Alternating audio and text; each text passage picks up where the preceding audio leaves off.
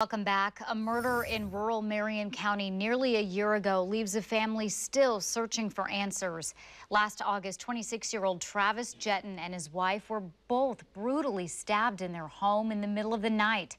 Travis died in the attack and his wife was seriously hurt.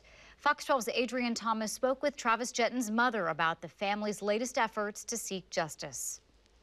On August 13th, 2021, the Juetten family's lives changed forever.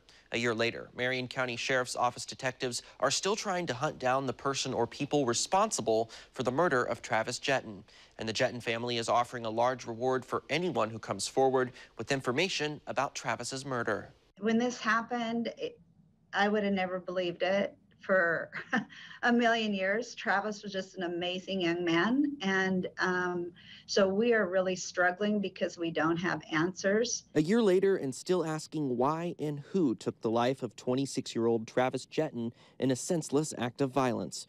Travis's mother, Myra, remembering her son nearly a year after that night where Travis and his wife, Jamelyn, were both stabbed multiple times.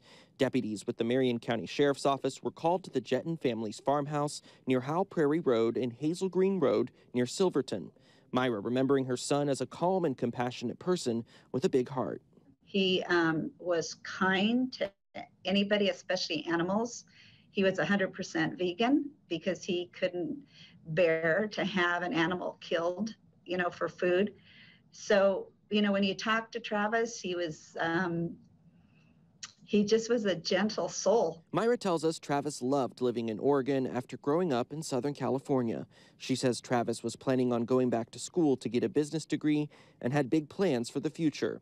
His love for life and those around him, leaving his family and detectives puzzled at the seemingly random nature of his murder. As a mother, I cannot understand what Travis could have possibly done to have somebody do what they did to him. About a month ago, the Juetten family announced they will be giving a $50,000 reward to anyone who comes forward with information that leads to an arrest and conviction of the person who killed Travis. The family urging anyone who may know something to speak up. I'm pleading with them, if they know anything, even if they think it's insignificant, to please call Marion County, because we never know what that last piece of the puzzle is going to be. Detectives and Travis's family ask anyone with information to contact the Marion County Sheriff's Office. More on the family's efforts to get information on Travis's murder can be found at justicefortravis.com. We'll have a link to that along with this story on KPTV.com. In studio, Adrian Thomas, Fox 12 Oregon.